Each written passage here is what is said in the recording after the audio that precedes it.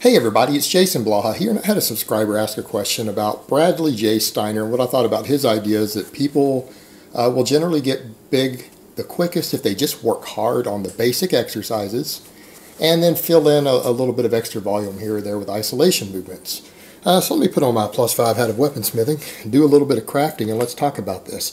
Actually, I am familiar with Bradley J. Steiner. I don't think he has that much material out there, but I've seen a little bit, and a lot of it he references like Reg Park, so that's kind of what we're going to talk about here, because that is what he references, Reg Park's basic style of training. You know what, and the scary thing is that people even need to ask about this today. The idea that this is some sort of radical or revolutionary concept, when this is the way all the biggest and strongest men in the world trained for decades. It's only been in the last couple of generations that people deviated from this in any way. And when people still train that way, they usually get better results. The only exception being people who are mega dosing drugs. For those not familiar with Reg Park was Arnold Schwarzenegger's hero. He's who inspired Arnold to do what he did. And the guy was almost as impressive as Arnold was in his physique. In some ways, some people consider better, but the guy was brutally strong.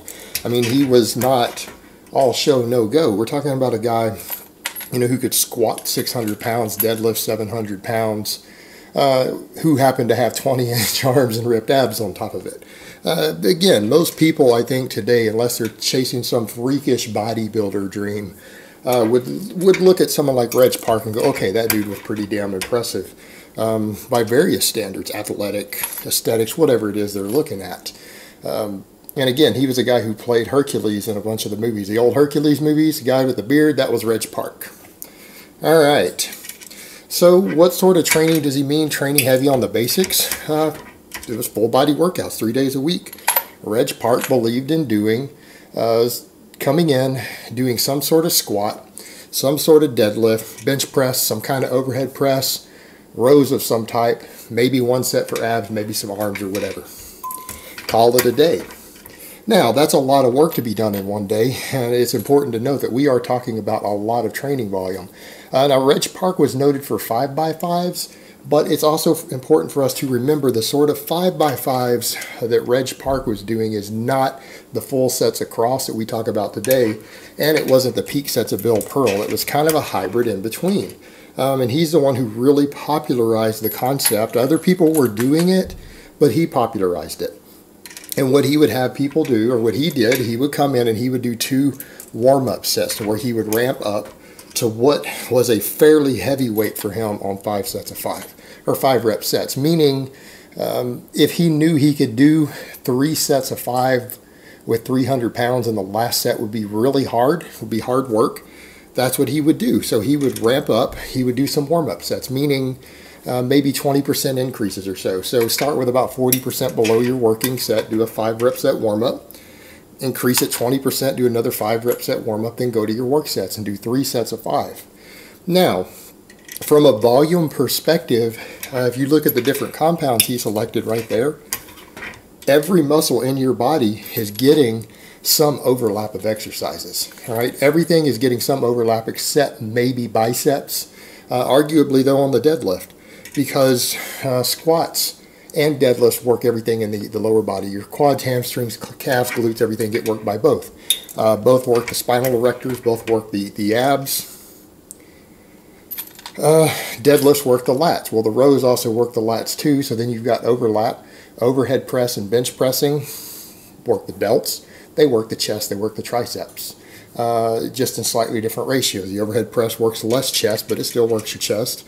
So everything is getting, other than, again, maybe biceps, everything is getting at least 15 heavy work sets, working reps, from 2 different exercises. That's 30 reps. So you have 30 reps of serious work using fairly heavy weights, probably somewhere in the range of 80 to 85% of your max. Being used for 30 reps.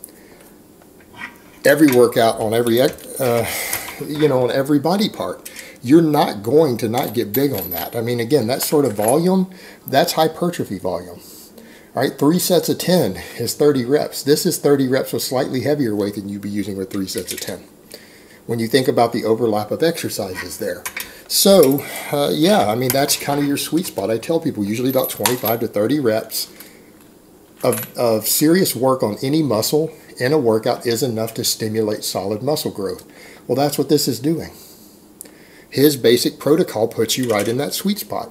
And you're doing it 3 times a week, which means you have maximum muscle protein synthesis uptime. So yeah, a method like this is going to make you get big. It's going to make you get strong.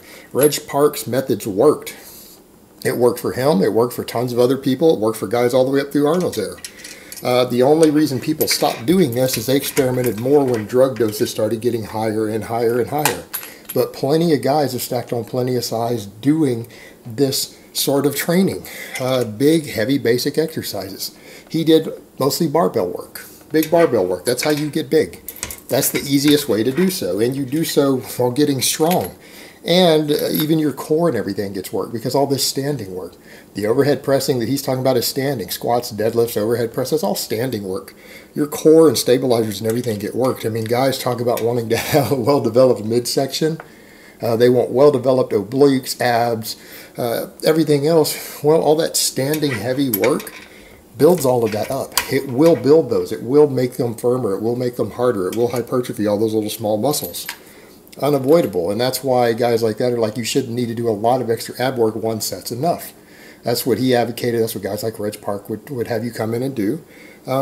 Just enough to finish them off. And you know what? It's the same with any other body part. Because again, let's say you're coming in and only doing rows. Well, 15 reps on moderately heavy rows every workout 3 times a week is a decent amount for the biceps, but probably not a bad idea if you want big biceps to maybe do something else for your biceps. Not a problem. Do some incline curls. Do some straight bar curls. And that's what I would point out to people. If you're already getting all that work in the pronated position, that's already handling all of that angle for your bicep, brachialis, and everything. Find something that turns the palm completely up, an incline curl, straight bar curl, an Olympic bar. Those things are going to hit the muscle from a different angle than it's being worked. It's going to put more direct work on it, and it should help finish it off and build them up. You know, so if your biceps are lacking, do that. Same thing with a method like that. If you find that all the rowing and overhead pressing and stuff isn't building your side delts quite as much as you would like, fine, do some laterals. Get a dumbbell and do some laterals for them. It's not that hard. You know, and that's the thing what people need to understand when we start talking about doing hard work on the big basic exercises. That doesn't mean you can't do a little isolation work. In fact, it doesn't even mean that you shouldn't. All it means is that 95% of your overall muscle growth is going to come from the big heavy compounds. That's the work that gets it done. And it doesn't take you hours and hours to utilize that stuff to stimulate maximum growth. And I would consider the sort of volume even Reg Park did to be nearly maximum volume. That's about all someone should even be considering doing.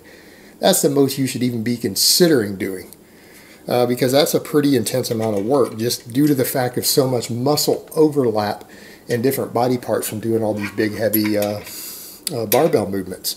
Most of them work so many muscles that between the combination of them, every muscle is having multiple exercises work it. In some cases, as many as 3 or 4 different exercises for 3 work sets every workout, done 3 times a week.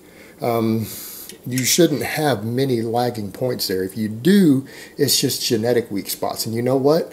Those can be brought up with direct work. Not really a big deal, not that hard.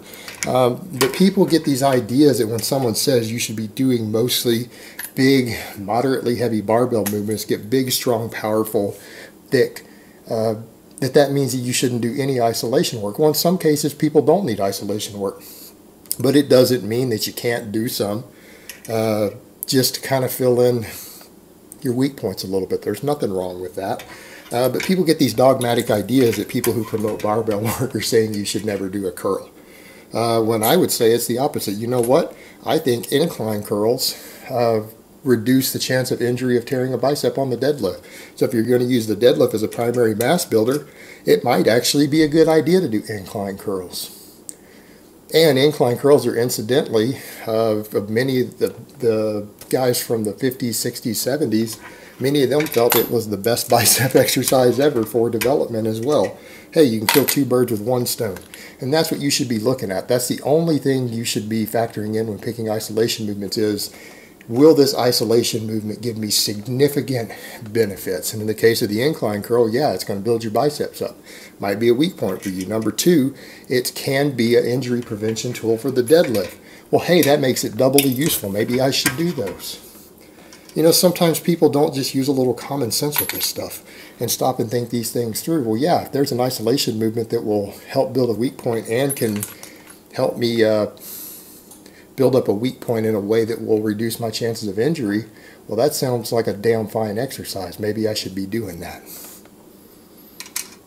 Doesn't matter that it's not a big, heavy movement. It serves a purpose, and a purpose beyond just vanity, and so that's a double win. Alright guys, but that's really all I have to say on that today. I hope it's been informative, and I will talk to you guys next time.